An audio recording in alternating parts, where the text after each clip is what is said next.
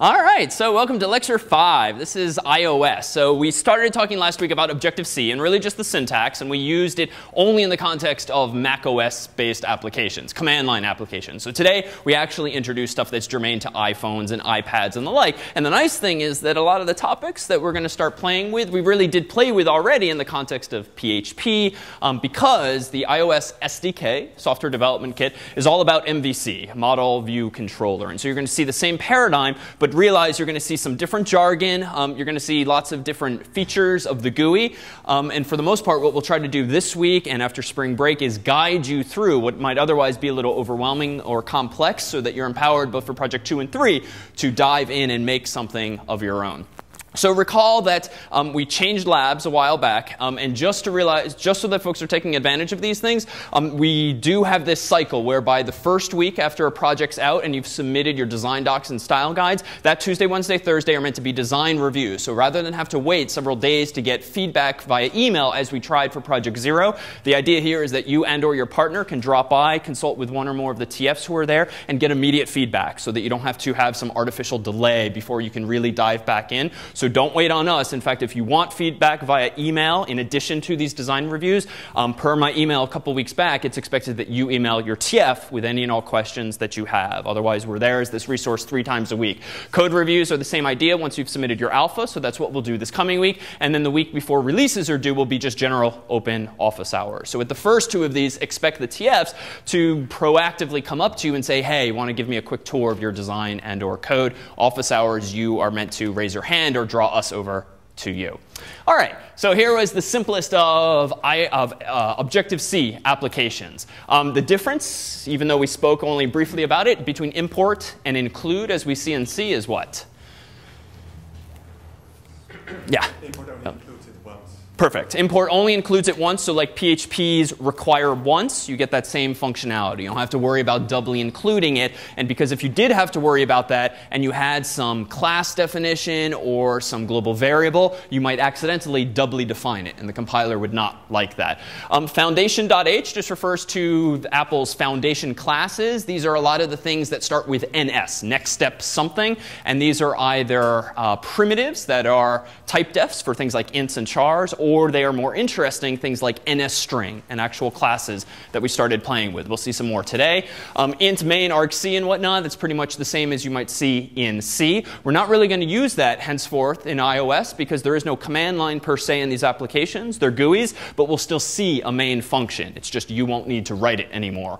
At auto release pool. We'll talk more about this after break in the context of memory management, but for now, just assume that this is the magic that handles memory management for you. You don't need to worry about calling free.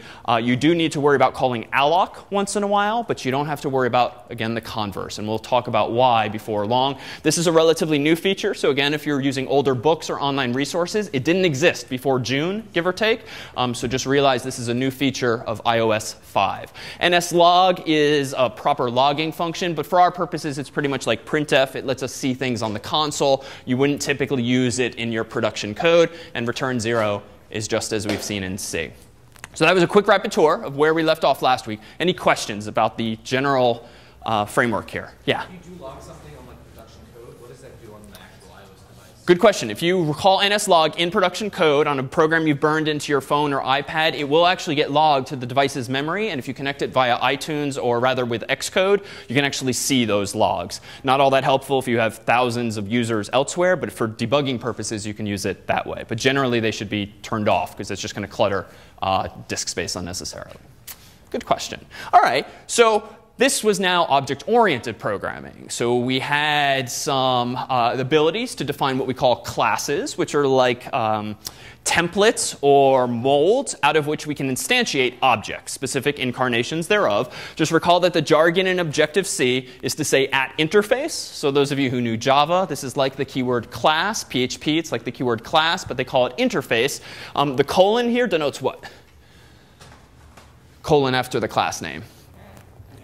Yeah, inheritance. So this just means that foo descends from the NS object class. And what descends means in object-oriented programming is you inherit everything that NS object has. So if it's got methods, if it's got data inside of it, the foo class gets all of that stuff plus it can now add its own thing. So this is a useful thing when trying to create some kinds of hierarchies or to avoid having to reinvent the wheel. Recall that we had the alloc method and even the init method. And even if we didn't implement those ourselves, we did have them. And that's because we stole them really from our parent class NSObject. So typically, you'll descend from this if you want that functionality, but it's not strictly required.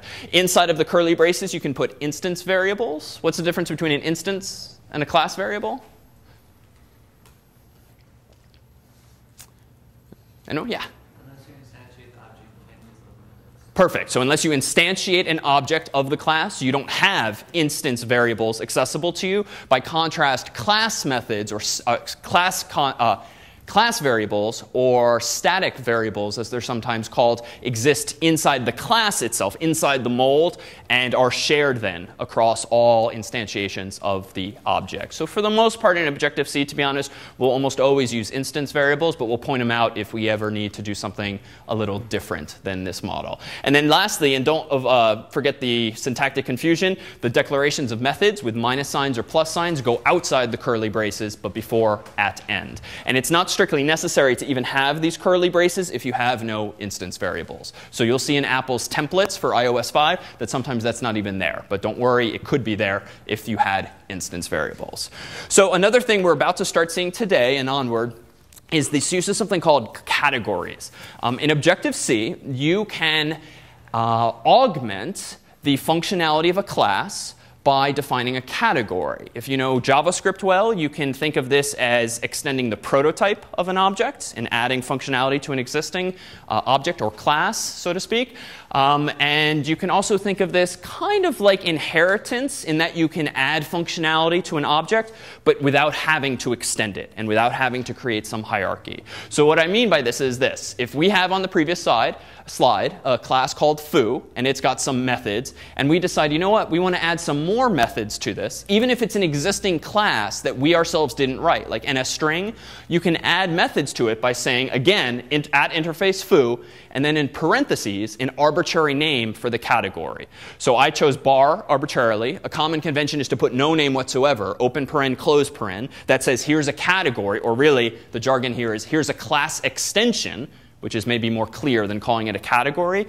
And then when I say dash void baz, that's defining a new instance method called baz, returns void, takes no arguments, but that's now part of the foo class. It's just in a category unto itself. So this can be used for a couple of reasons. One, it allows you to add functionality to classes other people wrote without having to extend them. And this is useful for now, just assume, because it allows us to add some functionality over here, over here, over here, without having to come up with this rigid vertical conceptually hierarchy, and that'll make more sense in the future. And it also allows us to impose some kind of visibility constraints. It's going to allow us to add secret methods, if you will, or secret properties to objects without having to declare them in our .h file. But we'll see that. Yeah? Can you use it like a mixin, or is it? Yeah, that's exactly the idea here.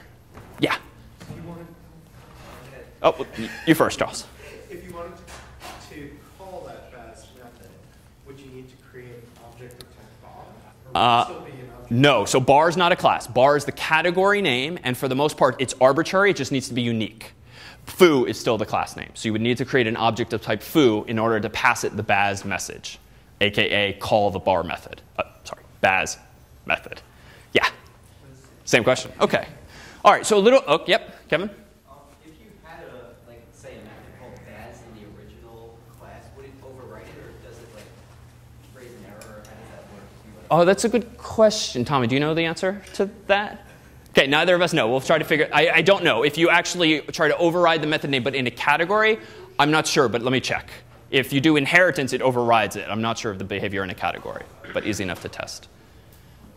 All right, so a couple other building blocks of Objective-C, and then we'll transition to Xcode and iOS GUI stuff. So a protocol is one other thing that I think I mentioned in passing last week, which is similar in spirit to PHP's and to Java's interface. Again, not to be confused with Objective-C's interface, which means class.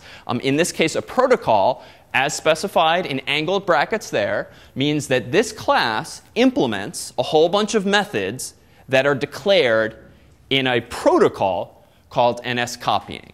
So in other words, there's some file, probably nscopying.h on the system somewhere, and it lists, top to bottom, a whole bunch of instance methods and or class methods with minuses and pluses. That's all it does. Arguments, return types, all of that.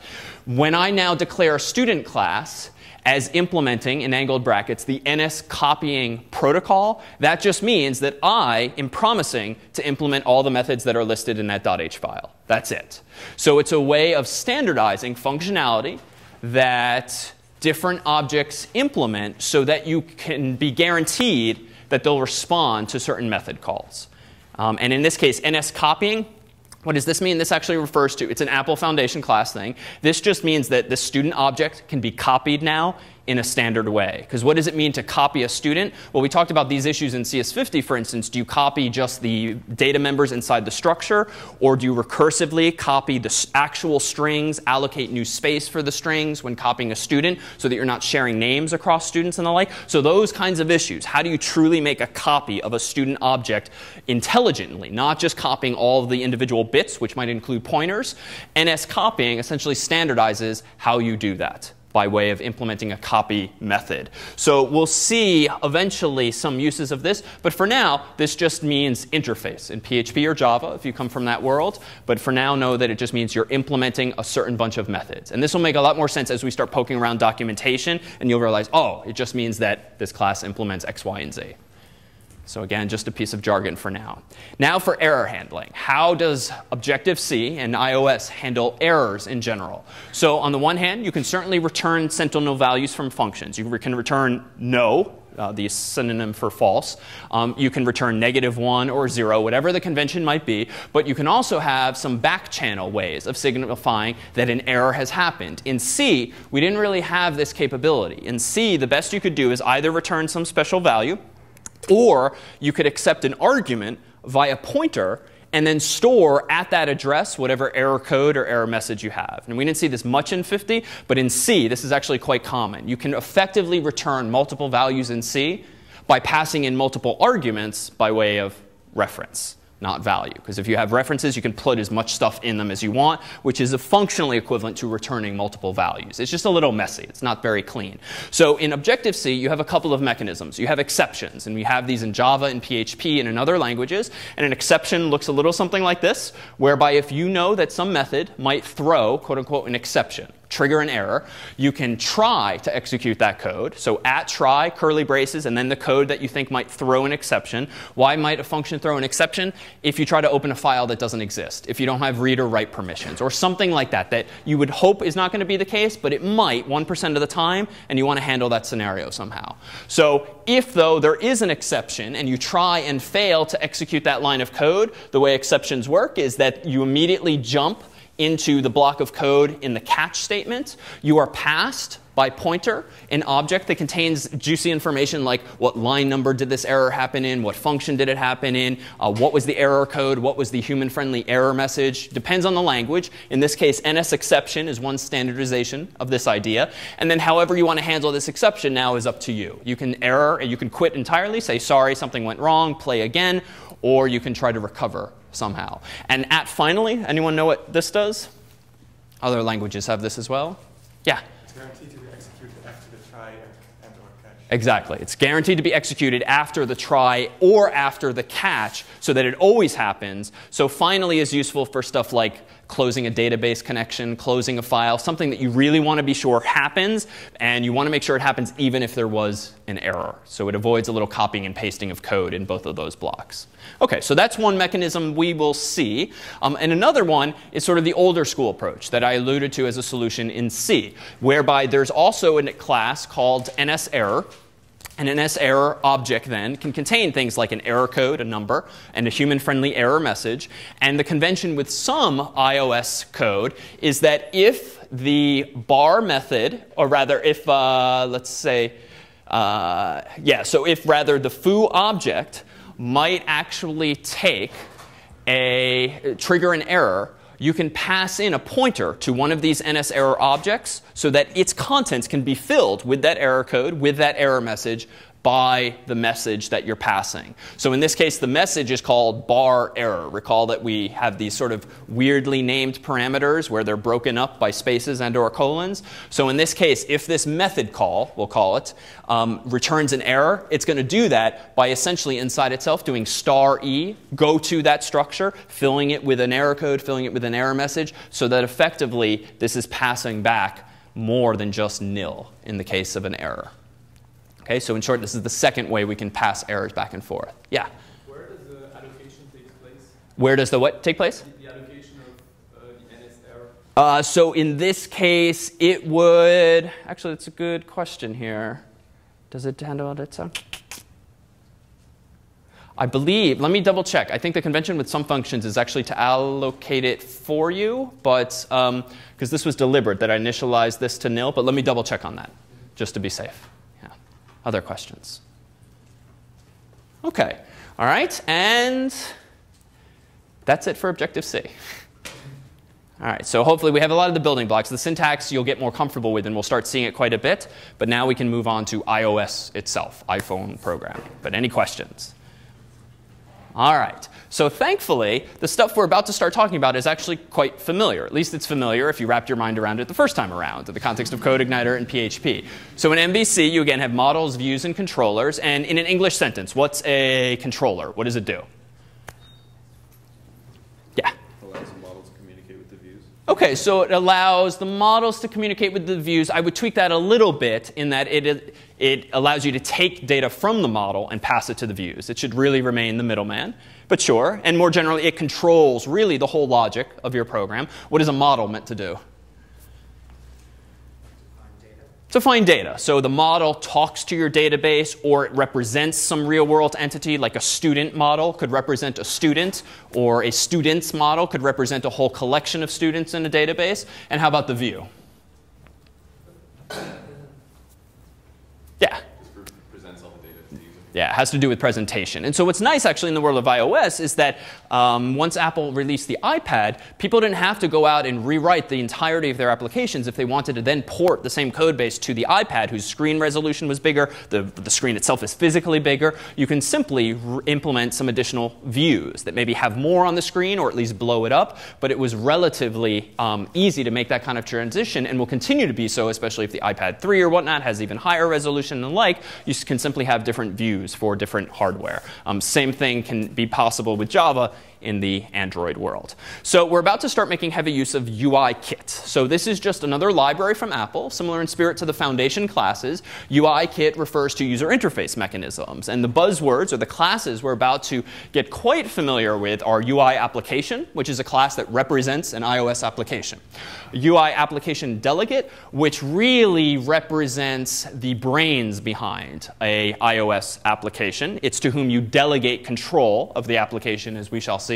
A UI view is just a view. It is a very generic class that represents the notion of a presentation layer. And so when we see things like buttons and text fields and the like, turns out those are going to be descendants of a more generic class called UI view. So a UI view has something to do with aesthetics and presentation. So all the little user interface widgets with which you're familiar on your smartphone are going to descend typically from that class. UI view controller. Now this is where Apple jargon gets a little confusing. A UI view controller is a controller.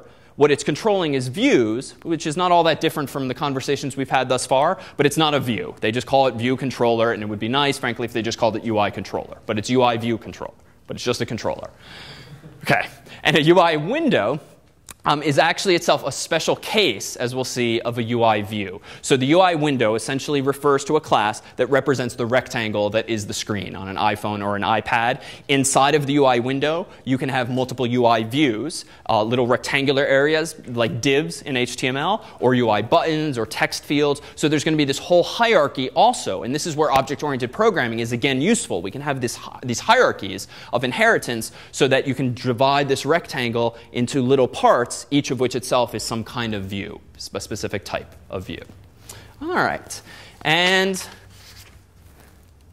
templates. So as we saw terribly briefly in the past when I made the stupidest of iOS applications and called it an app by just writing hello world or the like, that was expedited because the Xcode comes with these templates. We could start with a completely blank .m file, completely blank .h file, but frankly it would take like 20, 30 minutes to actually configure all of the various settings in the IDE, to talk to the compiler, to talk to the simulator, and actually get the beginnings of a hello world application going. So you almost always in iOS just start with one of the templates. Maybe the minimalist template, maybe the maximal template, and then you start ripping things out and adding to it. So just realize that these templates are not themselves doing anything magical. It's just someone at Apple spent the time wiring things up, writing some often poorly commented sample code that they then called a template just to make some things easier. But realize that, again, stylistically, they're frankly a little bit of a mess. White space, indentation's not always correct or not always consistent.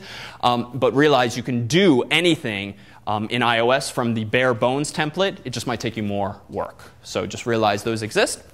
And then lastly this summer, in addition to automatic memory management, automatic reference counting coming around, which again we'll talk about in a couple weeks, Apple introduced the notion of storyboards. This is meant to make easier the process of putting together an app, because many, not all, iOS apps have like screens where you touch a button and the thing scrolls to the right. Touch another button, it scrolls to the right, or something like that. So not Angry Birds, but more of a data-driven application. And so storyboards are meant to facilitate that type of application where you touch something, you see new content. Touch something, you see new content. Not so much graphical, but a standard UI mechanism with like a little scrolling view or buttons or scroll bars or the like. So storyboards allow you to really paint a picture like this on what looks like graph paper in the user interface, where you can drag and drop these things, and then these arrows that are a little faint on the overhead in gray represent segues or transitions, whereby you define what should happen when the user transitions from left to right, and then further to the right, and so forth. Storyboards do not enable any fundamentally new functionality. They're just meant to make things easier. They're a little complex. In fact, the template that Apple ships that includes storyboards, the templates, are frankly a little complex. So we'll start today with nib files, simpler user eye mechanisms. But this is just a layer on top of what we're going to keep calling nibs, little user interface widgets that make it easier to program things. All right, so that's it for jargon and sort of exposure to broad concepts. We can now dive into some code if you'd like. All right, and so this is a bit of an anomaly. This week, I actually printed out handouts simply because there's a lot of code and a lot of new syntax. So do feel free to either follow along on your laptop, the code's online, or to actually follow along here. And this is definitely the sort of thing whereby if you get lost, you kind of then lose track of the rest of the conversation for a while. So please interject at any point with questions, confusion, and the like, and feel free to grab some handouts if you didn't yet grab them. All right, so the first file I'd like to turn our attention to is called student7. So there were a couple of, remember we had this series of student-related files, and let's just round out that conversation by adding a couple of new functionality, a little bit more functionality that lets us solve problems, as we'll see, in different ways. So let's look first here at student.h. So this is student7, student.h. And this file simply looks like this. So recall that a student last week descends from NSObject, for the moment has no instance variables, apparently, and there's nothing in the curly braces, but it does have two properties, a property called age and a property called name. So just as a refresher, since we have to start taking this jargon for granted soon, what is a property in Objective-C? What's a property? Give me any recollection you have of this word at all. Variable belongs to a class. OK, a variable that what? Variable that's part of a class. OK, it's a variable that's part of a class, but it's not quite an instance variable per se, but there is often this one-to-one mapping. So a property, yep, Charles. Well, it'll create the getters and setters for it. OK, good. So if you declare a property for a class, as I did for age and name, this enables you subsequently to use the special keyword at synthesize, which, recall, just saves us, frankly, a lot of work. It synthesizes. It automatically creates for you, thanks to the compiler's cooperation, what types of methods? Getters and setters, right? Unlike the world of Java, where you copy-paste ad nauseum to create getters and setters, Objective-C can do this for you automatically. It also, a property, gives you some syntactic sugar. What does declaring a property also let you do? It lets you use, yeah, dot notation. So instead of having to write something like if S is a student object and I want to get S's age, typically I would do this. And this would return to me the value of the age method. Well, or if it's actually an instance variable, I could do this, which we've done in C, which we did at the beginning of last week's lecture.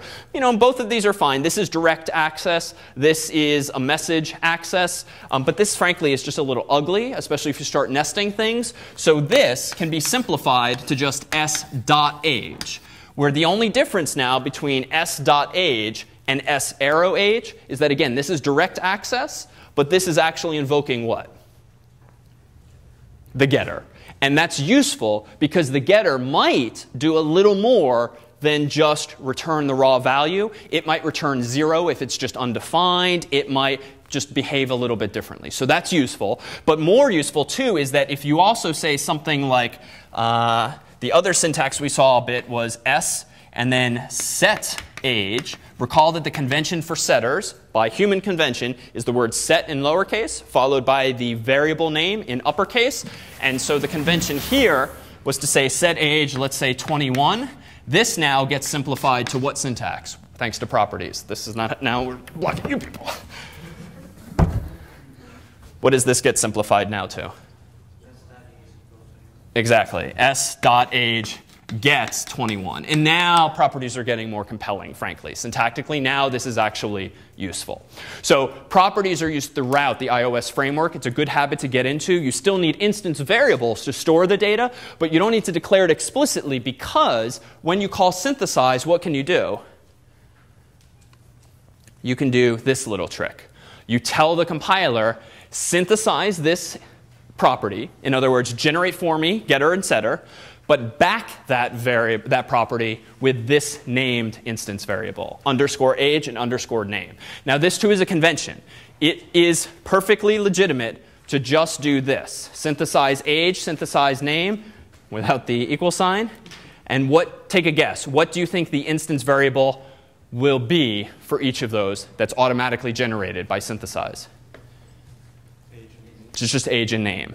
So that's pretty good. But the difference here is just, again, a human convention. Often, if you want something to effectively be private, there's this convention of using the underscore so that it's not conflated with methods, which are typically named without such underscores, at least in iOS. All right, so this is Apple convention. So for the most part, if you look through Apple's templates, you can pretty much infer what conventions they want the world to adhere to. And frankly, it's a moving target. The templates themselves have changed over time, and Apple's own style has been evolving. So it's fine to pick your own, but probably best as a starting point, just go with what Apple recommends. So your code will look like the rest of the world's. All right, so now in the .h file, we had just one other thing besides properties. We had a declaration of an initialization method. This too is a common paradigm in iOS. You typically get an init method, even if you don't define it. Where is the init method actually defined? In the NSObject class. But it's convention also to have init with foo, init with bar, if upon initializing the object, you want to pass in some value or even some values. So in this case, I decided, you know what, for a student, rather than have to instantiate the object with alloc, then call the generic init, then call two setters to set name and age, let me do this all at once. Let me have an init with name, and that takes a name variable, and age, and an age variable. And now I can set both of those things at the object's initialization. I have to implement that thing myself. So in the .m file, recall that we did this. Below the synthesis of those properties, we had a declaration of init. Now I'm overriding the NSObject class's initialization, just because I decided that I want John Harvard and his age to be the default for any student object. Just because. I didn't need the init declaration in my .h file, though. Why? Why did I not need to declare this init method that I'm implementing in the .m in my .h, even though I could have? What's that? Inherited. Same answer as before. It's because NSObject.h already did that for me. So you can do it, but it's not necessary. So in this case here, notice the convention. Self is like this in PHP and Java and some other languages. And notice the convention in iOS 5, older textbooks and older templates don't do this, is to make sure that when you call your initialization method, you reassign it to self.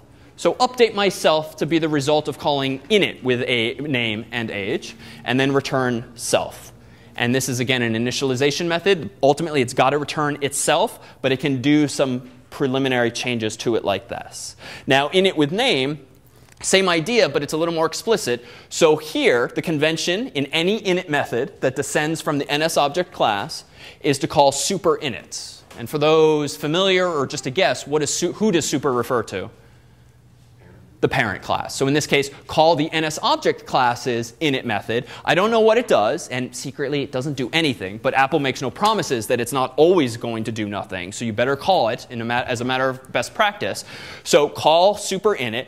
Odds are nothing's going to go wrong. Maybe something will go wrong, but odds are nothing will go wrong. But again, to be extra rigorous, make sure that it returns non-nil value.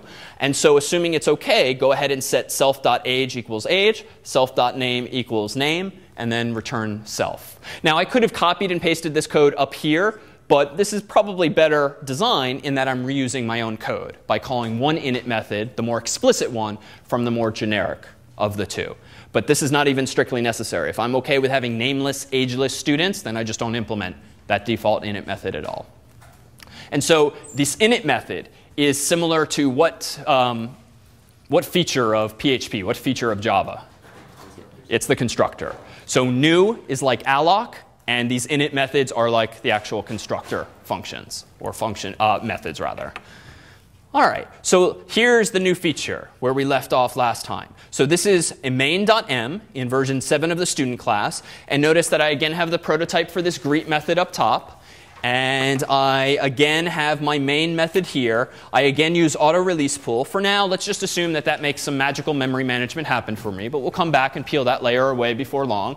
But here's the new thing that we only touched on briefly last time. If you want an array in Objective-C, you can use NS mutable array or NS array. And the difference is as their name suggests. NS mutable array means it's changeable. You can add to it, subtract from it, and the like. NS array is immutable. Popular CS word for just means unchanging. Once you create it, that's it. So what was our answer last time to the question of why would you want a mutable versus immutable? In C, we always had mutable arrays. Yeah.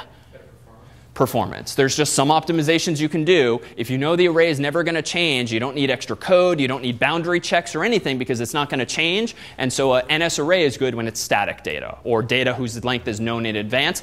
A mutable array, though, is necessary if you just don't know or if you want to demonstrate mutable arrays. So in this case, common paradigm. And just to be sure, you guys in back, you can read this font size OK? OK. So NS mutable array star students, this is CS50 stuff, like declare a pointer called students of type NS mutable array. The right-hand side is the new stuff, but we've seen it a couple times now. NS mutable array is the name of a class. Alloc is a class method, which means we can get away with calling it without instantiating an object yet. And that's good, because otherwise we'd have a little catch-22 here if the goal is to allocate an object. And then init, which is very commonly just put in this nested form so that you're calling alloc, then init immediately. Much like in other languages, you would call new and then the constructor. And what do I get back? I get back, hopefully, the address of an actual NS mutable array object. Now, if I were being really rigorous, I would check return values here and the like. But for now, it's actually OK, especially since nil, as we'll see. You can still call methods on nil without things crashing. But more on that when we talk more about memory. So now, just some methods. Students is now a mutable array. I'm going to call an add object method and pass it what? Well, I'm going to dynamically allocate a student object, immediately initialize it to Alice, whose age is 20. And that's what I'm going to put first into the array. Add object, if we read the documentation, appends it to the end of the array. So Alice just went at location 0. And the method called add object handled that for me. Now, just to be anal about jargon, I keep saying method because it's the more familiar terminology. But technically, what we're doing here is we are passing an add object message to the object called students. But functionally, these are the same ideas. But you'll see both types of jargon. Yeah, Zach? OK. I can imagine that eventually you'd have an init method that had a lot of things that you'd be passing in. Is that just get really long? Good question. When you start having many, many, many parameters, what happens? Yes, it does get very long. What you'll see is Xcode will actually start automatically indenting your code so that all of the parameters line up key value, by centering them on the colon. So if you're familiar with LaTeX, it's like lining things up with the equal sign. So it's actually nice in that sense. Order still matters, but at least formatting is not such a big deal. All right, so next, Bob, uninteresting. We do the same thing, give him a different name and a different age. And this is just what we call fast enumeration. PHP has this, Java has this now.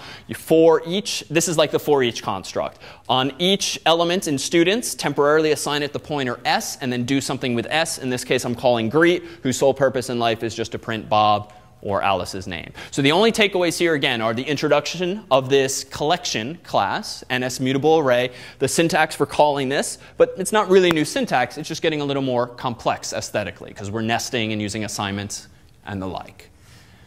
Any questions on any of this thus far? And again, honestly, please speak up now so that you don't feel lost.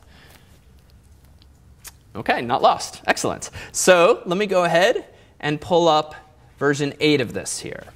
So version 8, I think I have to stop numbering these and come up with more exciting names, because it just feels like a huge long list otherwise. But this one's easy. So this is just an example of demonstrating immutable arrays in the scenario where you know what the list is already. For marginal performance benefits, you just want to hard code that list. And so in this case, I didn't even bother creating a student class, because I just wanted to store strings in this case. So now notice here, I create an NSArray pointer called names.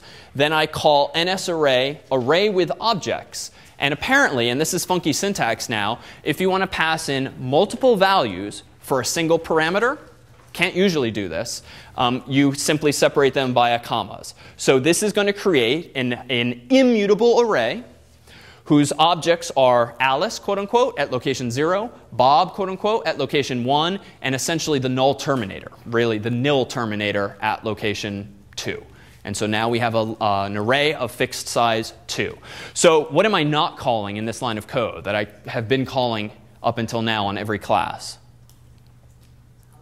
Alloc. So there's no mention of alloc, and yet this has got to be somehow dynamically allocated, right? So it turns out that a very common paradigm in Objective-C also is what are called convenience methods. A convenience method is one that is named pretty much consistently with what it does. In this case, array with objects. Give me an array with objects. Now to do that service for you, it has to call alloc for you. So these convenience methods are plus methods. They're class methods. They call alloc for you.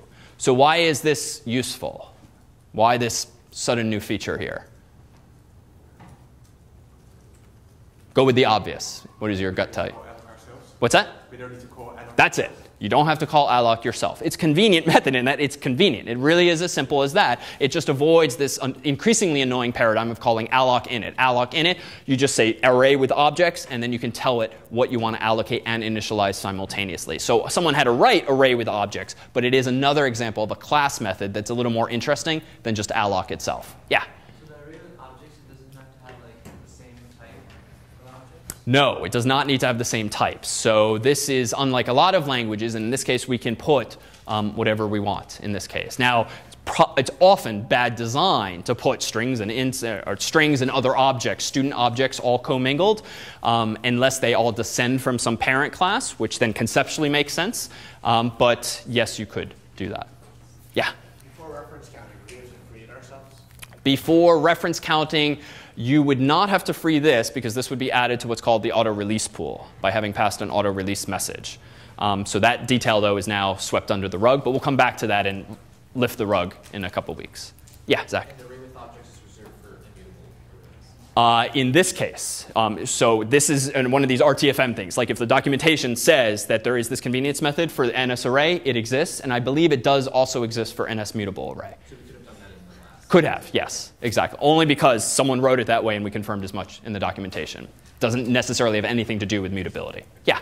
We need to give it nil to tell it how many objects are in it. Yeah, this is kind of unfortunate. You have to say nil at the end of a statically allocated array in this fashion. So yes, it is necessary. And so just to familiarize again with some documentation, in Xcode, you can typically go to Window, Organizer, And then there's a whole bunch of stuff here, among which is documentation. All Apple did, they're kind of cutting corners now. This just links to a web page. Frankly, it's a little easier sometimes. If I just pull up a browser, search for NSArray, you'll almost always get it as the top hit or so. This will dive you in deep to the documentation.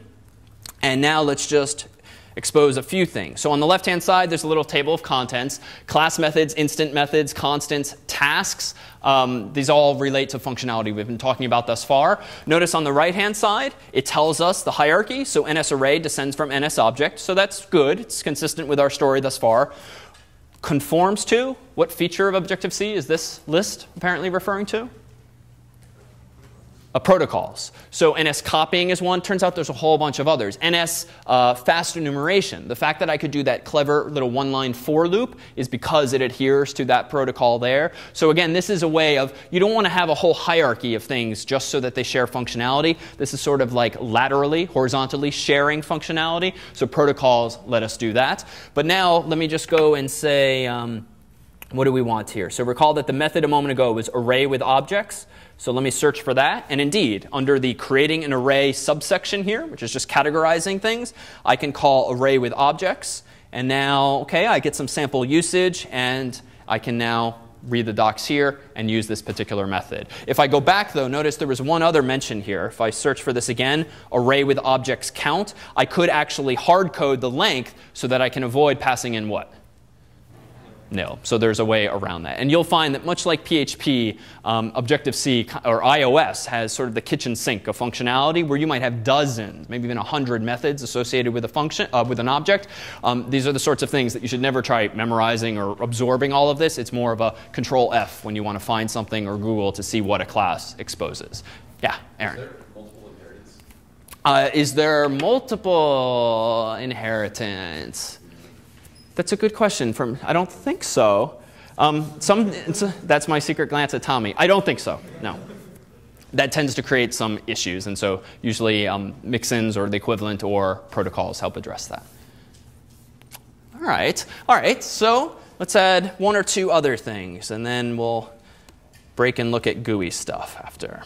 All right. So here we introduce one other little thing, which is, let's see. So here's my own convenience method. So this is my student.h. This is now version 9, only one to go. In version 9, in my header file, student.h, notice that I've not only declared init with name, but I've also declared student with name. So student with name is again named in a manner consistent with the idea of convenience methods. The convention is almost always, if the purpose of this class is to return a student or an array, call the convenience method student or array with something so that it sort of does what it says. Notice the plus is important. The ID is important so that it returns a pointer of some sort. And in the M file, here's what I actually do. I take care of the alloc by calling student alloc, then calling my own method init with name and age, which we had before. So otherwise, example 9 is quite like 8. But I've added or stolen this idea of a convenience method from the array class. And lastly, in version 10, we now have this capability. In version 10, I finally realized, you know what, this is stupid. I have declared this prototype atop my file for greet in like 9 previous examples, just so that I could pass in a student and then have that function greet say hello Bob or hello Alice. This is a perfect opportunity to just put this functionality inside the class itself so that I can literally send a message to the object and say, tell me your name. And then the object will say Alice or Bob. So this is a perfect example of a good opportunity for encapsulation. What I really want to do is this: Alice greet, Bob greet, and that message that I send should trigger the printing, the saying of Alice's or Bob's name. So how to implement this? Well, in student.h, I simply have to promise to implement an instance method that returns void. It's just going to use nslog, which is not useful in the real world, but for today it's useful. Greet doesn't take any arguments. And then what am I going to do? Well, the only trickery is in accessing the object's name. But this, too, is relatively straightforward. In my .m file, I copy the method's signature. I call nslog, hello, I am such and such, I am d years old. And then over here, I simply pass in the name of the instance variable and for age and for name. Alternatively, I could have written this in slightly different form. How else could I have expressed give me your name, give me your age in this comma-separated list of placeholders? Could say self.name, self.age. Which is better? Kind of depends. So on the one hand, it would be, it's better to do it this way with the instance variables. Why, do you think? What's that? You avoid a method call, right? I don't know how expensive a method call is, but it's got to be more expensive than just going directly to the memory location and getting the address. So that might be a plus, especially if we're calling greet in a tight loop all day long. A downside, though, of this approach is what? In other words, why might we instead want to go with self.name or self.age or even self-space age and self-space name as in this syntax here? Yeah, Zach. Exactly. Maybe there's some error checking code in there that's super important to make sure it gets called so that I don't accidentally say, hi, I'm quote unquote. I at least wanted to say, hi, I'm John or something silly like that. So if you want to leverage your own built-in protection mechanisms that are more than just getting a value, you might want to invoke the property or the getter explicitly itself. So which is best? It really depends. Just make sure this is a conscious decision that you've made. And I will say throughout Apple's code, even though there's a bit of overhead in calling the method, Apple is increasingly just call the property, like just avoid making potential mistakes. So that would not be bad form to just say self.name, self.age. Certainly as the, frankly, phones get faster and faster, quibbling over how you access a property is really not all that interesting an argument anymore. Questions? Yeah? So now that you're encapsulating the method of greet, OK.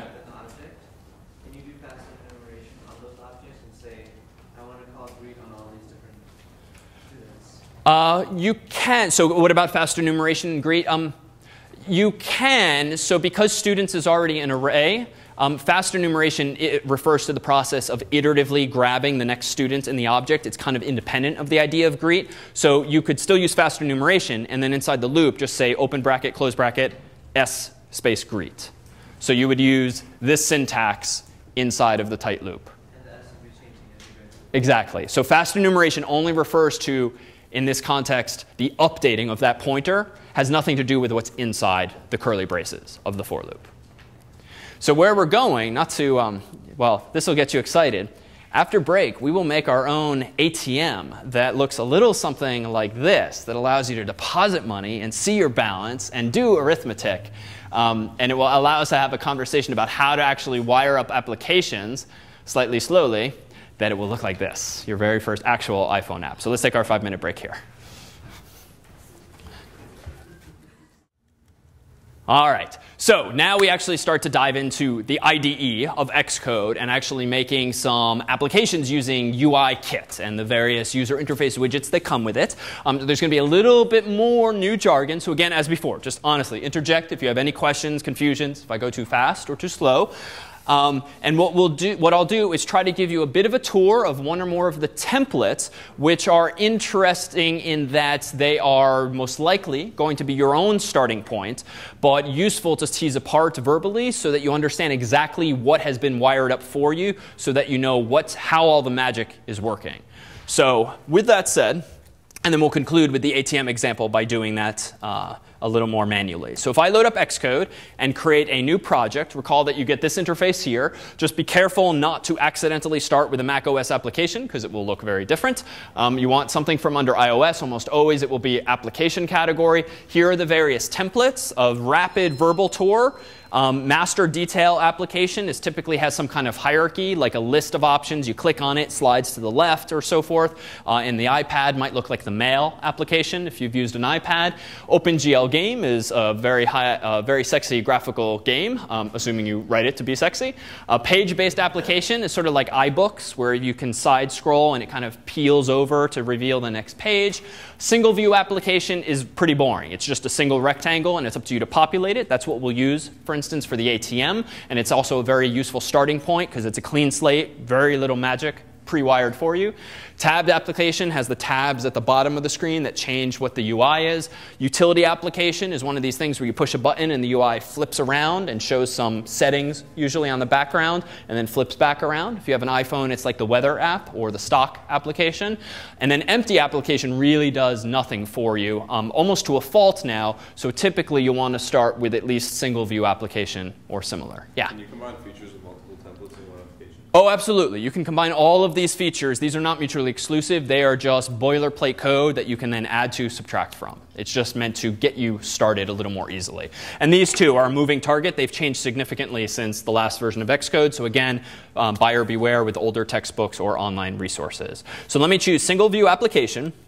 Click Next. I'm going to give it a name of Demo. Recall that company identifier can be anything. Just choose something unique. It can be edu.harvard or whatnot. Class prefix we'll leave alone. Device family, I'll generally just talk about iPhones because frankly it just fits a little more nicely on the screen. But everything we talk about can equally apply to iPads. And as I said, you can make multiple views so that your device is universal and that it works on both. Storyboards we'll come back to, but they refer to this idea of dragging and dropping and drawing a picture and then adding code to dictate how X transitions to Y. Use ARC, automatic reference counting. Do this. This will automatically do memory management for you now. Again, in a couple weeks, we'll tease apart what this really means and why it's now a good thing for in general.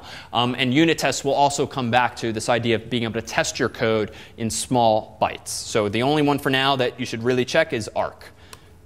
All right, so I'm going to click Next. Again, I can check Git repository if you want to do version control, so I'll go ahead and do that. For now, I'm just going to go ahead and save this demo folder on my desktop. So I'm going to click Create, and voila, now I have the template. So as you begin, I would encourage you initially at least hide as much stuff as you can. So at the top right, there's all these icons that let you hide things. Just minimize distractions, because frankly, even this is still a little overwhelming at first glance. But let me go ahead and zoom in at top left.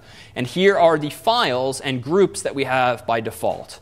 So let's pluck off the easy ones first that we can ignore. Toward the bottom is products, which is a group. It's a folder that contains nothing at the moment. It's red because my app doesn't exist. I haven't compiled it, but it's going to end up there. It doesn't matter that it's there. It's going to be automatically transferred to the iPhone. You don't have to double click it or the like. Frameworks. This means this is similar. This is like the linker flag in GCC -L so that you can link against these various frameworks. You still have to do import at the top of the file, but that just includes the header file. This allows you to link against those files. So if you get adventurous, especially for Project 3, and want to use maps or video or other fundamental libraries, frameworks in the iOS SDK, you might have to right-click on frameworks and add other frameworks there. Otherwise, you'll get compilation errors if it just doesn't know what you mean by UI map kit to do some Google Map type thing. All right, supporting files. Let's also nix some of these as uninteresting. A plist is a property list. This is a whole collection of key value pairs. Underneath the hood, it's an XML file. But this is like settings for your application. For now, the defaults are fine. But among the things you can change here are like, what do you want? Do you want the clock to show or not? Do you want what orientations do you want to support sometimes, so that you can do that in code and elsewhere. So those kinds of lower level details. .strings. We won't use this just for now, but this allows you to have translations of your program. So that if you want to have Spanish support, French support, Chinese support, and the like, it allows you, and a lot of languages support this, it allows you to write a string like quote unquote hello in your code, but before that string is displayed on the screen, a lookup happens in this file, and if the user setting is for Chinese or for Spanish or the like, rather than quote unquote hello being returned, the value of hello for that particular language is returned. So localization is relatively easy, and frankly, for those of you interested in startups and the like, and you want to commercialize your application, this is the sort of thing, do it now. Write your code in a way that you've localized your strings. It's super simple. You call a single method that calls a macro really that has a comma separated list of a name and a comment, and it allows you to have this layer of indirection. Slight inefficiency arguably, but worth it rather than having to change hundreds of lines of code or thousands in 6 months. In the previous file you showed, Mm-hmm. can you add settings to that? Yes, you can, simply by right-clicking and choosing Add Row. So Yes. that would be like if you want like a universal kind of setting for your application. Correct. Although if you want some universal settings for your app, you would probably not use the default one, which is really SDK specific, and just create your own preferences.plist file and then isolate it to your own application. Demo prefix.pch, this is a precompiled header. This is, again, a file that pretty much gets automatically appended to the top of all of your files just to make sure you have access to certain things. Rarely, if ever, will you have to touch that file. Don't delete it, but it's there. So I mention all of these really so that you can cross off your mental list things that you need to care about just now. Lastly, main.m. Surprisingly, this too, you don't really need to care about. It exists. It imports UIKit because we're making a GUI app now. App delegate, we'll see what that means in a moment. Here's the main method. And it apparently returns UI application main ... That's it. Rarely, if ever, should you have to touch the main method. It exists to bootstrap the whole process because Objective-C is built on C, so you need a main function. But all of the magic is going to happen in other files. So generally, never touch this file, but know that it exists. All right, any questions on all the stuff you can ignore for now? All right, good. So let's hide this, hide this, hide this. Look how simple iPhone programming is getting. All right, so what actually now is happening? So when you click Run, let's see what this thing does. I'm going to go ahead and hit Command-R. And the progress bar is going to compile. It's going to launch the simulator. Depending on the speed of your computer, this might happen slower or faster. That's a single view application. Out of the box, no code changes, nothing. That's what you get. Now, I can click all day long. It's not going to do anything. But there's the rectangle that I promised, a generic gray box filling the whole UI window. So we can start populating this with some stuff. But let's just do a simple demo. So here's my viewcontroller.nib. Even though it's XIB, people say nib. I don't know what a view controller is yet. We'll tease that apart. I'm ignoring app delegate for the moment. But let's just actually add something to our palette here. So it's hard to see on the projector, but this background here is like graph paper. So it helps you size things and lay things out. If I want to add some widgets to this thing, let me expose the right-hand view. And as I mentioned a week or so ago, this is where Apple hid all of the otherwise complex stuff.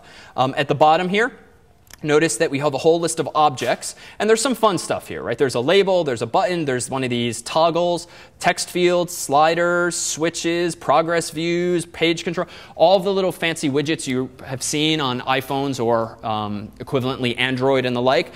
You can drag and drop them. From here, realize that there's menus here for objects and other different things. So if you get confused, just kind of click around until you see what you're looking for. For instance, this is just a list of classes. If you want to instantiate one of these classes in a certain way, this is frankly, this is useless. This is like if you forget the syntax of the language, you can drag and drop this and remind yourself. This is where you can play movies, or drag and drop movies at least. So I'm going to click on the little one that looks like a generic object, this cube, and let me go to the label. And I'm just going to drag and drop the label. Now, this is not iPhone programming per se, but it's one way of just expediting the process. All of this could be done in code, and that's what we'll do eventually anyway. So here's this label. I'm just going to say hello. If I want to change the aesthetics, I can click it. Then up here, there's all these things called inspectors. I always forget what the icons means, but if you hover over it, this is the file inspector at left. This is the quick help inspector, identity inspector, attributes, size, and connections. This one's actually super useful. This quick help, when you're in code mode, if you click on almost any variable or function these days, you'll see a little cheat sheet on the right-hand side that reminds you what it is, what its usage is, what its parameters are. So there actually is some really compelling features of the IDE. I'm going to care about the attributes for now. And notice this is like Microsoft Word style tweaks that you can make to the aesthetics. I'm going to go ahead and increase the font size by clicking that a little bit here. I'll go ahead and let me click on the background, change the background to, let's say, other. Let's go ahead and choose, let's say, some crayon colors. We'll do lavender. And OK. So now proof that I'm actually making an iPhone app. So let me save it. Command-R to recompile it. And with it, this nib file. As an aside, a nib file is just, all right, I didn't make the box big enough. A nib file is just an XML file. So it's, all right, ... Next time we'll see what the rest of the sentence says.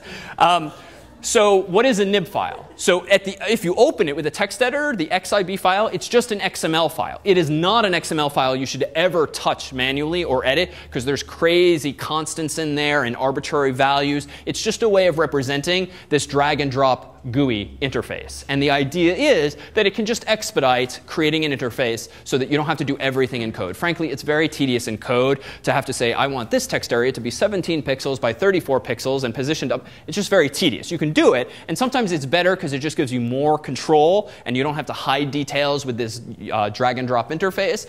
But initially, this is a useful way to get started, certainly for the simplest of applications. So let's now close the demo application and go into the code and what was happening here. So the first file to talk about, and almost all of the templates have a file called this, appdelegate.h and .m. This is really the guy that's in charge of the program. When main is called, and it calls that UI application main function, that effectively hands control of the entire device off to this class, an object of this class that's created for you. So in the header file here, notice a couple of things. In appdelegate, the guy in charge imports the UIKit header, so you can do stuff with GUIs. It imports, actually doesn't import, there's this keyword, class view controller.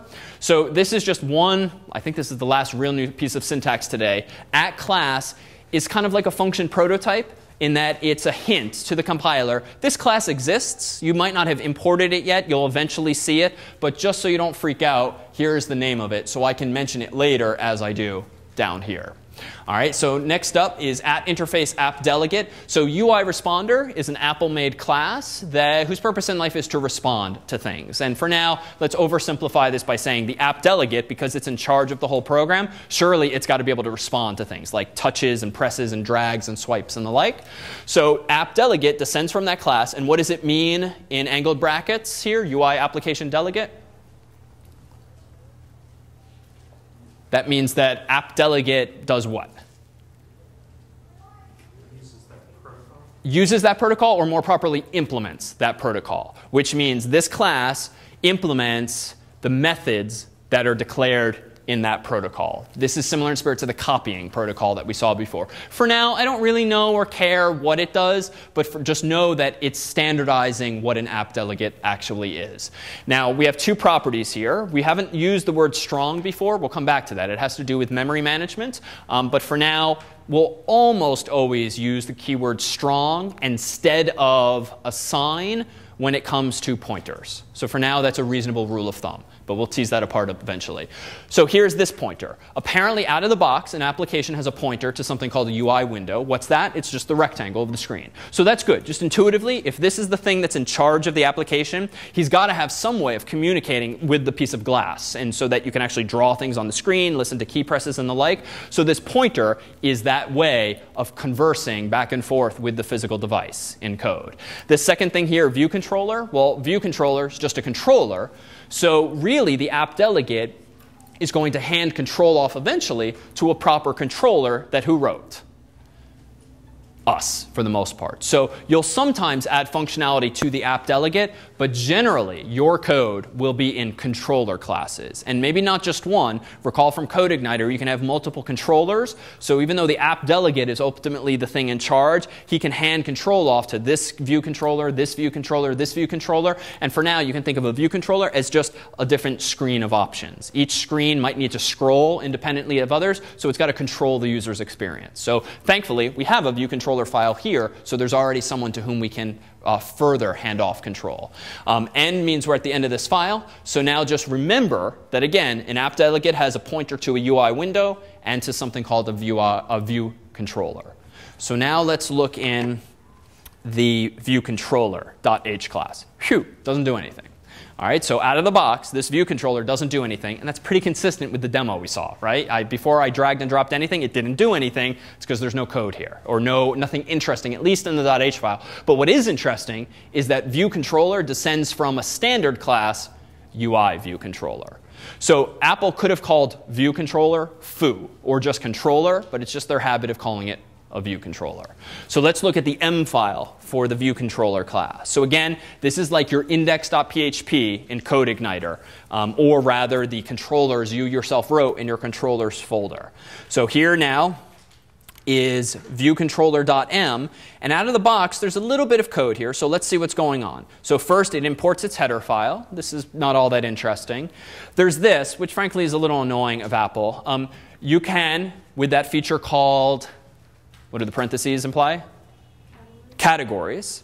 You can actually have additional private methods and private properties, and they can go inside of the lines I've highlighted. So when you declare a category with no name, the jargon here is that you're making a class extension by not so much adding new functionality to the class, but hiding functionality. Because notice, where are we? We're in the .m file. That means if other people include my code, they won't see anything I write in the highlighted lines here. So for now, I'm actually going to hit delete in a moment. And we're just going to ignore this detail for now. But just realize this is a new convention in iOS of creating effectively private methods and or private properties without using the @private keyword. But without, let's not overwhelm just yet. Let me just delete that. And we'll come back to it eventually. So here now is the implementation of the class called viewController. Now, none of these three methods, and I see there are three because there's three hyphens, none of these were declared in the H file. Recall the H file had nothing in it. So where did the declarations of these three methods come from? The parent class. Right? So we've seen this before. Just as we didn't declare the init method explicitly because NSObject took care of that for us, same deal here. UI viewController is my parent. He's probably declared these various methods. And I could confirm as much. If I Google UI viewController, I'll see a huge list of all of his methods. And I'm simply overriding three of them here. So view did load. What's nice here is that these methods pretty much do what they say. View did load means that you're at the point in your program where whatever you've drawn, say in the nib file, the little stupid hello text and the purple background, that has loaded and is visible now. So this method is called as soon as that happens. And that's useful because you might want to tweak the user interface. I might want to change hi to bye or something like that. This is your opportunity once your nib file has been loaded to do some stuff. View did unload is the opposite. Maybe when the view disappears, you want to free some memory, although that's not something you need to do so manually anymore. Maybe you want to close a database connection or log something. Whenever that screen disappears, you can do something. So this is essentially like an event that gets triggered, much like in JavaScript, if familiar. And now this is a crazy named one. Should auto rotate to interface orientation? Remarkably, this does what it says. This is a method that's supposed to return yes or no, true or false, if the device should be allowed to rotate to the specified argument. The argument is actually a constant. So UI interface orientation is an enum, I believe. And an enum, recall, is just a comma-separated list of constants. So what this default return value is saying is return interface orientation, which is the argument. It's big font, so it's wrapping onto two lines, but it belongs over there. So if it's not equal to UI interface orientation portrait upside down, return true. So logically, return yes. So this one-liner is saying, let the app work like this, like this, like this, but not like this. So in other words, return no if the user has the thing freaking upside down completely. But it's OK if they have it in any of the three other orientations. This is just a common Apple thing. Like they just want the button at the bottom or the sides. They don't want it completely upside down. But we can override that convention by just returning always yes, literally. So this is just a method that essentially what's going to happen is when the user has the device in his or her hand and rotates it, this method's going to get called, going to get called, going to get called. And anytime it returns true, the UI will actually rotate. Anytime it returns false, it's going to stay where it is. So this is why if you have some games or other applications, sometimes it'll rotate. But if you go too far, it just won't until you go another 46 or so degrees. Then it'll flip around further. So this is just an example of what you get by having your controller class descend from some fancier thing that Apple wrote that has some built-in functionality. Frankly, it would be annoying if you and I had to figure out the geometry and mathematics of rotating the screen. So these are the kinds of shoulders that we can stand on. Now, as for these two methods, notice that the only thing viewDidLoad and viewDidUnload are doing are calling the superclasses equivalently named method. That means, for those less familiar with OOP, object-oriented programming, I can actually get rid of that. Because if I don't override the parent class's methods, they will just get called automatically. The reason that I have to call super is because if I do want to override them, the convention is I better at least commit to the parent still doing whatever it wants to do, then do my stuff. But if I don't have any actual work to do, which I don't in my silly purple application, then I can just delete these altogether. There's no value of overriding those methods. All right, so I'm just going to delete that just to simplify the template for now, even though there's no functional change. Well, the last file to look at is appdelegate.m. So let me go into the M file here, and let's see what's in here. Unfortunately, this one's a little more overwhelming, but thankfully it's all comments, so we're about to hit delete again. So here we go. In appdelegate.m is the implementation of my application delegate, the thing that's in charge of my application, the thing to whom what function hands off control. Quick sanity check. Main. Main effectively hands off control to an object of this class. All right, so this class is doing what? Well, it's importing its header file. That's normal. It's importing the view controller. That's normal if it's going to mention it down below. Here comes the implementation of this class. Notice you don't mention the parent class in the M file. You only mention it in the header file with the colon. Now, synthesize, this is like pre-break stuff, right? I'm just synthesizing the window and the view controller properties. And now we have a method called application did finish launching with options. OK, takes two arguments, application and launch. And this, remarkably, this is really the method that kicks off things. When the app delegate is handed control, once everything's loaded from the flash memory in the iOS device, this is the method that's called so you can start doing your thing. You can start creating your user interface either via a nib or manually via a whole bunch of method calls. This is where you can load a database. This is where you can draw a picture on the screen that says like loading ... This is where you have an opportunity to get your application started with any startup tasks that you might have. So this template is doing a whole bunch of stuff for us. That's why I was able to run it out of the box. So what's it doing? Well, first, it's assigning to itself its window property, which recall is just a pointer initially, a nil pointer. It's allocating a UI window, whatever that is. For now, it's a big rectangle that fills the screen. It's a special view. I'm allocating it. I'm initializing it with a frame. What do I mean by frame? Well, I keep saying it's a rectangle, but iOS devices have different dimensions. So I better dynamically figure out what those dimensions are. I can do that. I can ask the UI screen, which is a special class that refers to the glass, really. Give me your main screen. This refers to the actual glass. You might know that you can mirror screens now with like a VGA cable or with an Apple TV. So there might be a second screen elsewhere. So main screen just refers to the glass. And then give me your bounds. Give me your X, Y, top, bottom, that kind of bounds, so that I can say, have the UI window fill the frame, the entire rectangle of the screen, however many pixels or points that is. All right, so that's all it does. The next line is just a comment. This is Apple saying, OK, put your code here. But we're going to ignore that. And let's move on to the next line here. What am I doing next? Well, as the app delegate, I want to adhere to, really by convention, the whole MVC architecture. So to do that, I need a controller. And I maybe need a model, and I probably need a view, but I at least need a controller. App delegate is not a controller. This is sort of the app delegate exists independent of the whole concept of MVC. But it's up to him to create a situation in which we have an MVC architecture. So he's going to create a view controller object with alloc. He's going to initialize it with the nib whose name is viewcontroller.xib. By default, it's implied. So what does this mean? This means that it's going to create this object of type view controller, and it's going to tell him what file to use to pre-populate its default view. So there's a little commingling of of C and V here, but ultimately the thing in charge of the view is the controller. So this is creating a controller, and it's handing him a default view that's ultimately going to fill the screen. All right, and it's storing it in my view controller property. And the bundle, this just refers to where on disk I can store stuff related to this. A little more than that, but for now, nil is fine. All right, any questions conceptually on these two lines of code? Don't get lost yet. Yeah? The UI in it with frame, can you have it like change the bounds so that you only have like a half screen on your app? Good question. Can you change the bounds of the UI window so it only takes up half the app? You could, but you wouldn't for the UI window. The UI window is really meant to fill the window. Instead, after creating the window, you would create two children of the window. One is a UI view that's half of it, and the other might be the second half. But those are going to be attached to the bigger UI window, just so you have access to everything.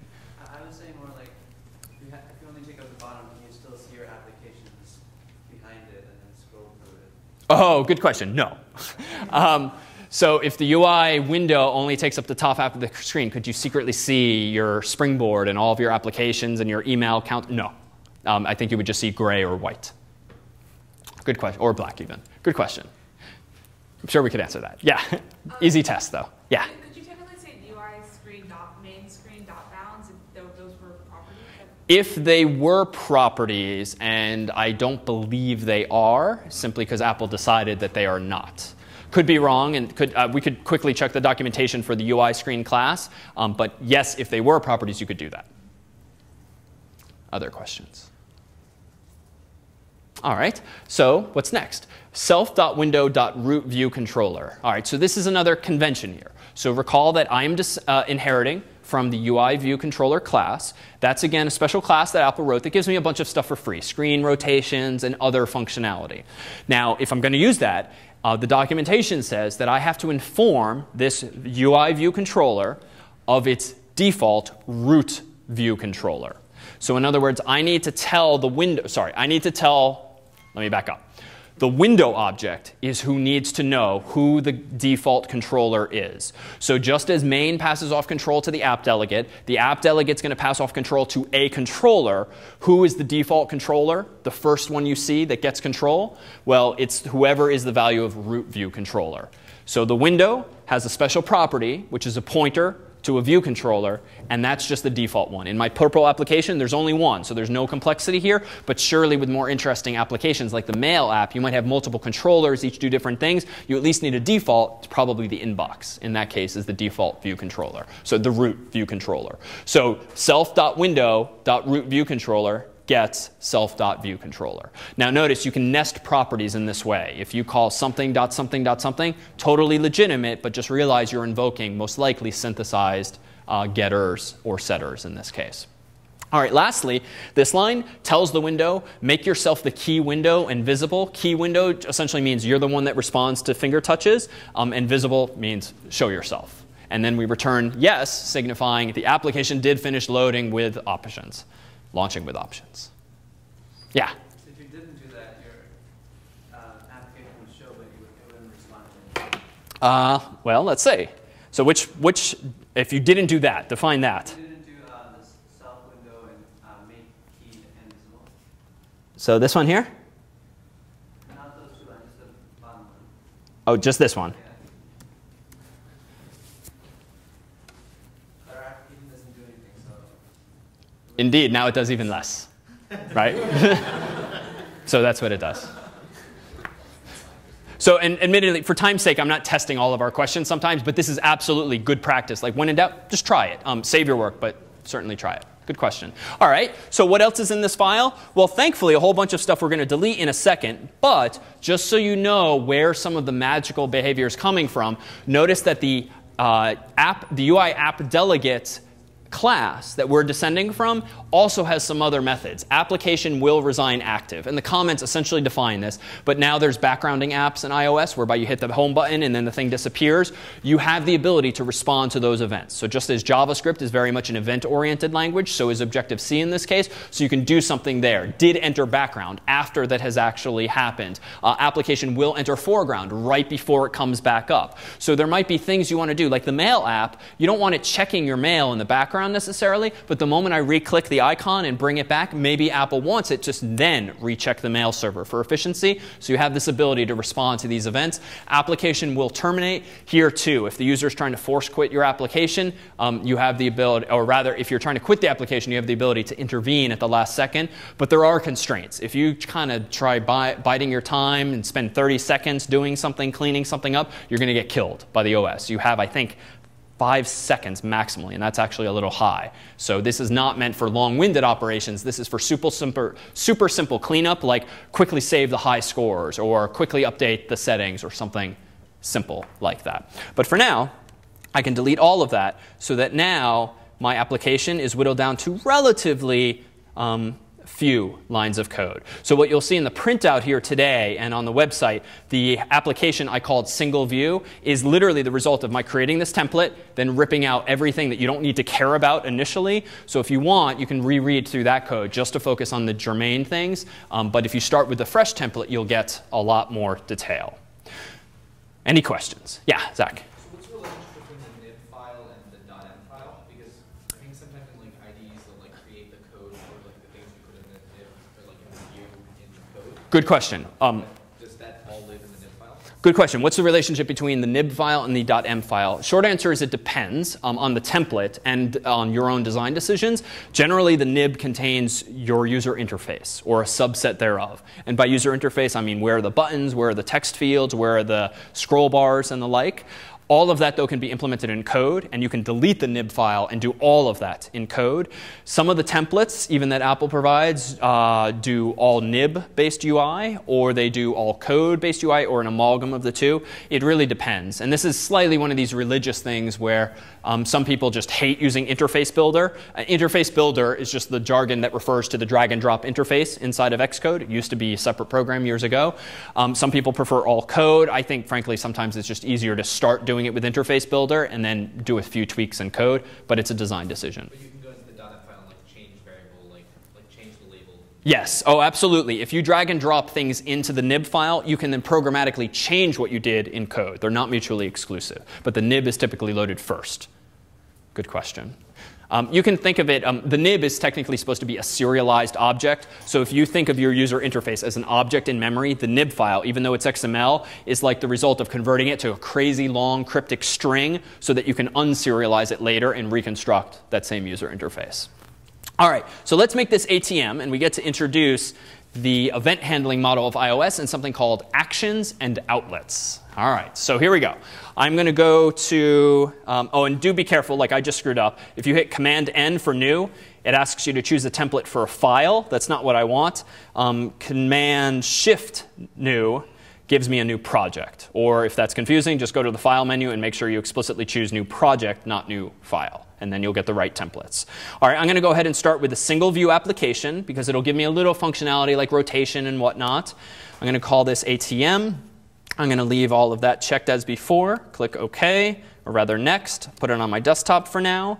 And here we go. Back to the same starting point that we had before. So I want to implement an ATM, and you saw a glimpse at the interface earlier. So let's dive right into the interface and then worry about how to implement the model and the controller itself after that. So I'm going to go into my nib file.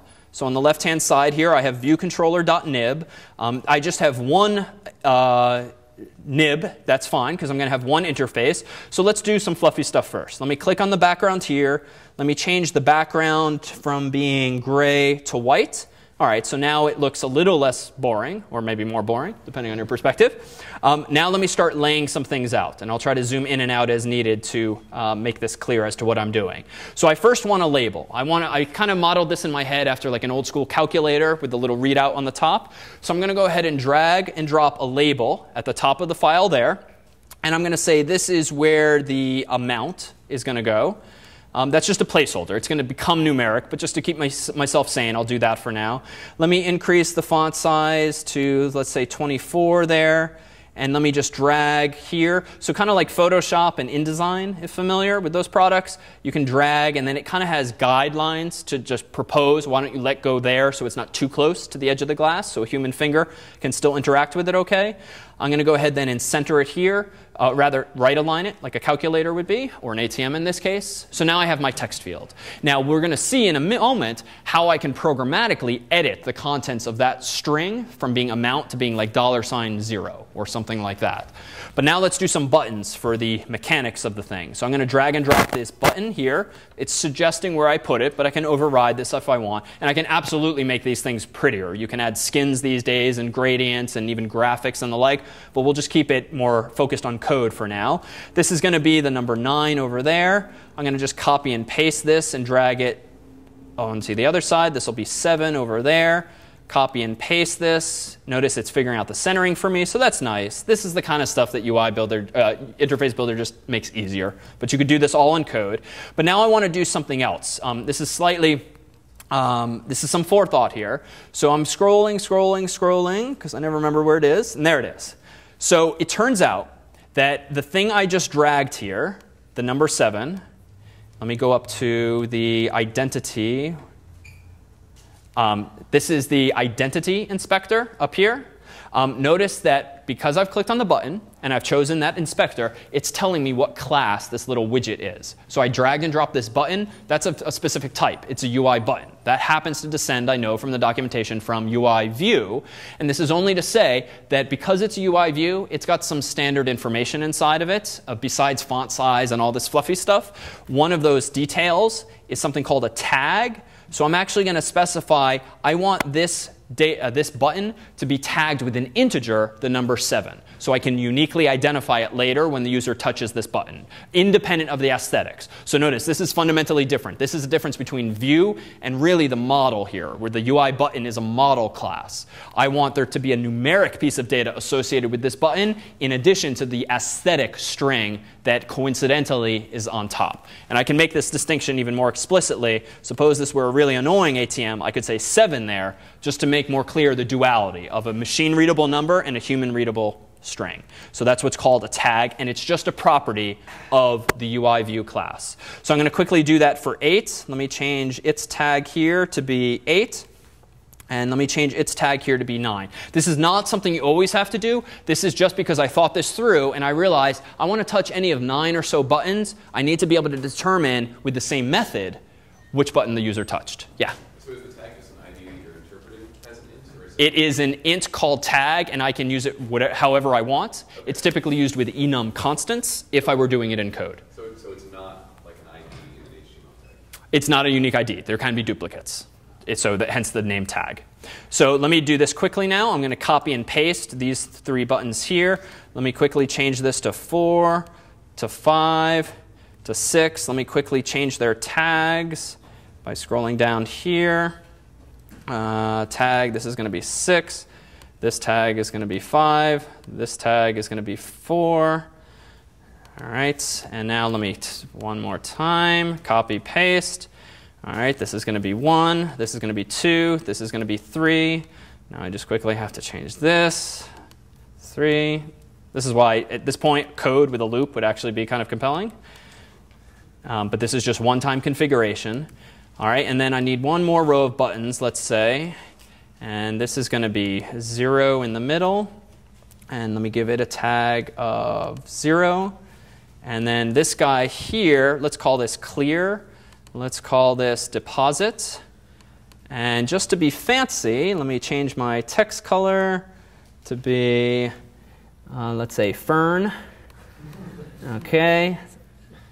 We've got a 99-cent app coming here. All right. And all right. Turns out these tags won't matter, so I'm just going to leave them as 0. But as we'll see in a moment, it's actually immaterial. So I've got that. Now let me do one more thing. I want to know my total account balance always. So let me go ahead and put a label down here. Call this balance. Let me go ahead and stretch it out to be the whole width. Let me go and change the font size to be as big as the other one, 24 point. Stretch this out further over here. Center this. And actually, we'll just say 0 initially. Make it a little taller. And then just so I have a little label to remind me of what that is, I'm just going to say balance in small text there. OK, so that's it. This is the value of something like Interface Builder. Ugly though this is, I mean, that was much quicker than I could have done it in code, figuring out the various layouts and the like. Know that there exist built-in features in Xcode whereby if I want to support a left-right rotation, I could actually tweak the definition of these things, locations, to say, that's OK. If it rotates, just grow to expand the screen or the like. So it doesn't have to all get oriented in like the top left corner, quite ugly fashion. So realize there are those features as well. But the more interesting part now is how do I actually implement the rest of this program? Well, let me go ahead and do this. I need some way of maintaining someone's account balance. So I'm going to go ahead and do this. I'm going to go up to New.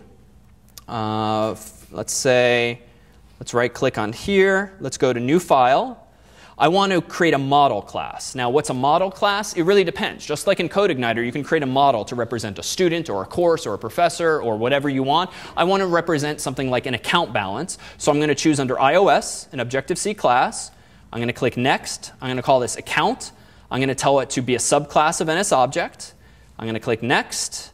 It's going to ask me where to save it. That's fine. I want to save it inside the ATM project. And voila, what I now get over here, and I'll put it alphabetically at the top, is a generic class called account. Now, what do we need to associate with a user's bank account? Keep it simple. The balance, like how much money do they actually have? So what I'm actually going to do then is inside of the interface here in the .h file, I'm going to go ahead and say, all right, well, a account is going to have a property. I don't know what attributes it's going to have yet. It's going to be an unsigned long value called balance. Now, because this is a long, should it be copy or assign based on last week's conversation? What do you do with primitives usually? So, okay, the opposite. So it was assign. Copy is used for generally pointers or strings where you want a true copy. With assign, it suffices just to copy the raw bits because it's a primitive. And this, again, just pertains to how synthesize is going to behave. Give me a setter that just does a raw copy of bits, nothing fancy. In addition, non-atomic will give me an ever so slight performance benefit so that it doesn't worry about multi-threaded code. And that's it. This gives me a property called balance associated with a class called account. Now let me give myself a little bit of functionality so that I can actually use this account. And to do that, in my M file, I'm going to go ahead and say @synthesize, and the property name is going to be balance, and it knows that, equals underscore balance, and it even knows that, enter, semicolon. And now let me go ahead and create an init method here. So I'm going to do id init, just like we did earlier, even though I'm writing it on the fly this time. So if self gets super init, and again, this is boilerplate code that you should almost always write when creating an init method.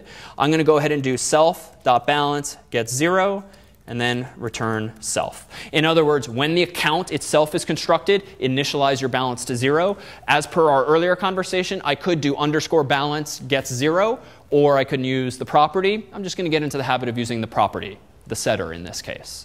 So that's it for an account balance. I just needed a model class to represent an account so that I can actually now do something with regard to the notion of money. So what do I next want to do? Well, I can pretty much leave alone the app delegate because I'm going to relegate almost all of my interesting code to the view controller.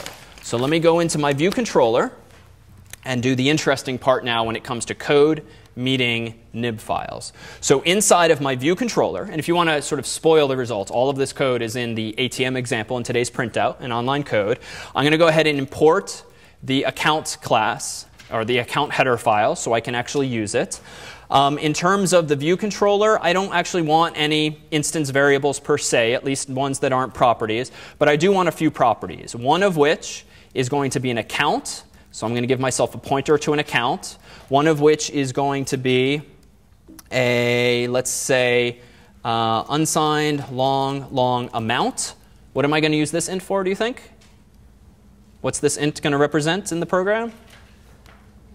Just literally that dollar amount. I need some variable, some 32 bits or 64 bits to represent the number that the user's typed in before it gets deposited in their account and in turn in the unsigned long called balance. So I'm going to put that into my view controller here who's controlling this interface. So this is my .h. App property, I need a couple other things now, and this is the new feature for now. IB outlet, interface builder outlet of type UI label, and it's going to be called arbitrarily the balance label. And then I want another property that's an IB outlet that's also a UI label that's arbitrarily going to be called deposit label. In other words, I have created an interface builder by dragging and dropping 2 labels, 3 actually, but only 2 of which I care about changing. The amount at top right and the balance at bottom middle. Programmatically, if I'm going to update those things, I need some way of wiring, so to speak, my code to that GUI interface so I can talk. And how do we do this in C? Pointers. Pointers allow you to access something elsewhere. So by saying UI outlet, this is going to allow me to create in the nib file literally a solid line from one thing to another. So we'll see that in just a moment. So as for the properties, I'm going to fly through this a little bit, mostly because we've already talked about these things. They're all going to be non-atomic, but for today, take for granted that you want to say strong almost always when a pointer is involved. Not copy, not assign, you want to say strong. But again, we'll tease that apart when we talk about memory. This case here, it's just a primitive, so I'm going to say non-atomic, assign. And I'm a little anal. I just do these things alphabetically, but you can order them any way you want. Non-atomic for this one, strong, and then non-atomic, strong for this one. So in short, we'll spend more time in memory management on these parentheticals. But for now, all we have is 4 properties. The only new feature in this conversation is IB outlets. And we're about to add one other detail. So in addition to these properties, I'm going to have a couple of methods associated with my controller that I can call. And these return types are going to be called IB actions. And that's the second and last new buzzword now. Clear is going to be one method. And that method, I'll tell you, is meant to clear the interface. When I hit the clear button, I want the numbers to go away. I have another IB action now whose name is going to be deposit. This is going to be the method that's called when I actually deposit a value.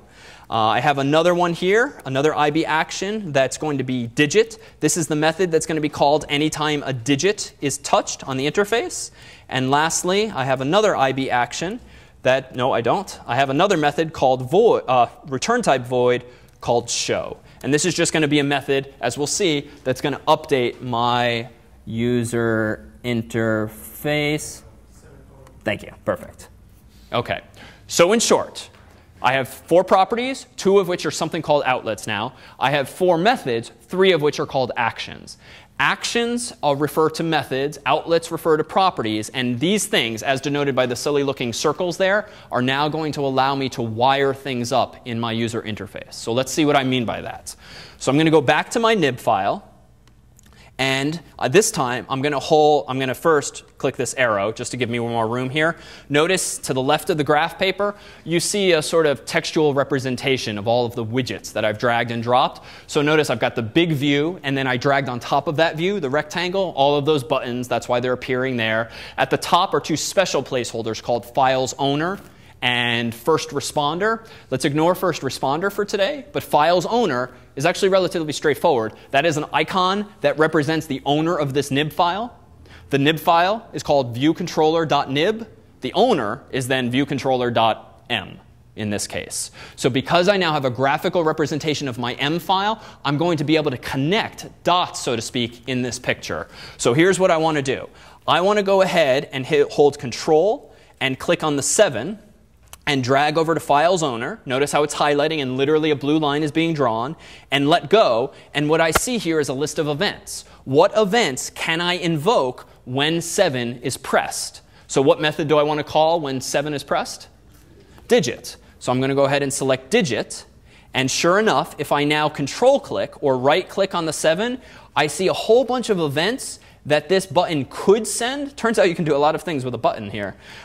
Touch up inside is literally that, like touch and then upwards inside of the button will induce this event. So that's the idea of touching a button. What that means is, because there's now this connection, when you touch up inside the button, the file's owner's digit method will be called. And you know what's going to be passed to the digit method? Well, what was its parameter called? It was called sender. Remember I did this, and I didn't mention what I was doing at the time, but notice I did this, ID sender. Take a guess. What are you going to be handed a pointer to in your digit method? The button. And because the button has that thing called a tag property, this is how programmatically I'm going to get access to the number of the button and then actually do something mathematically with its value. Now let's do one in the other direction. It'll get tedious if I wire them all up, so I'll sort of pull a pre-baked application out of the oven and show you how this works in a moment. Let me go ahead now and drag holding Control from Files Owner to Amount and let go. Notice now in the opposite direction, because I have outlets in addition to actions, I can now connect my M file programmatically to the labels. And so now this is the deposit label. I can select that. Then let me do it again. Control on Files Owner down to this label, not this one, and let go. I can then connect it to balance label. So what does this mean? Even though I've created my GUI using this drag and drop interface, recall that in code, I have these 4 pointers. Well, normally in CS50 and in C and in Objective-C more generally, if you want a pointer to have a value, you better use the assignment operator. You better use the equal sign. Well, what I've just done is I've supplanted the equal sign with this big blue arrow that I drew that is doing the assignment for me. So when I click Command R to run this program, this view controller object is going to have these 4 properties, 3 of which are pointers, and those pointers will automatically point to the address of what objects in memory? The UI labels in memory. So I don't have to instantiate UI labels because they're in the nib. That will happen for me automatically, but now that pointer will be set for me. So now if I open up the prefab version of this code, just so I don't have to tediously drag and drop for all of those buttons, you'll see that if I go back to my nib file, I've done the same exact thing here. And if I control-click on Files Owner, notice how much work I did here in wiring things up. This is just an exhaustive list of all of the connections in different directions that are now wired up, either the pointer assignment or the event handlers that are configured. So if I now go ahead and hit Command-R and run the entire code and pull up the results here, notice I can type in something like 20 and then click Deposit, and it ends up over there. I can do 11, deposit, 31, goes back to 0. And I can do this now programmatically because I have pointers controlling those labels and the underlying code. And the underlying code, if we look at the M file, is actually relatively straightforward. Let's just look at 1 or 2 in closing here. This is the digit method. I declared it in the H. Here's the .m file. What do? Well, I first cast to a UI button the sender, because it's a generic ID, which is kind of like a void star, but that can also be nil. I just want to treat it as a button, so that's common convention there. Then I want to update the amount in the screen. So self.amount, this is my int property, or unsigned long, equals self.amount times 10 plus b.tag. And this is just a brilliant way of moving the digit that's currently on the screen one place to the left, right, multiply by 10, then add in whatever the numeric value of the tag is. And the reason for the tag to be clear is it would just be hackish to look at quote unquote 7 or quote unquote 8, which is a string, then convert it back to an int. The tag is just a better design in that it's defined as an actual int. And then if we look at something like show, notice that showing the interface after I've clicked a button is going to involve updating self.balance label. It has a text property, which is literally an NS string pointer. And I'm going to put in that pointer the result, if you think back to 50, a string that's formatted with LLU, which is unsigned long, self.account.balance. And there's a few details we didn't peel apart there, but the biggest takeaways, hopefully, from today's example there is how you connect GUI to code so that they can then start crosstalking. And that's where we'll pick up after spring break. So we'll see you then. Oh, that's it.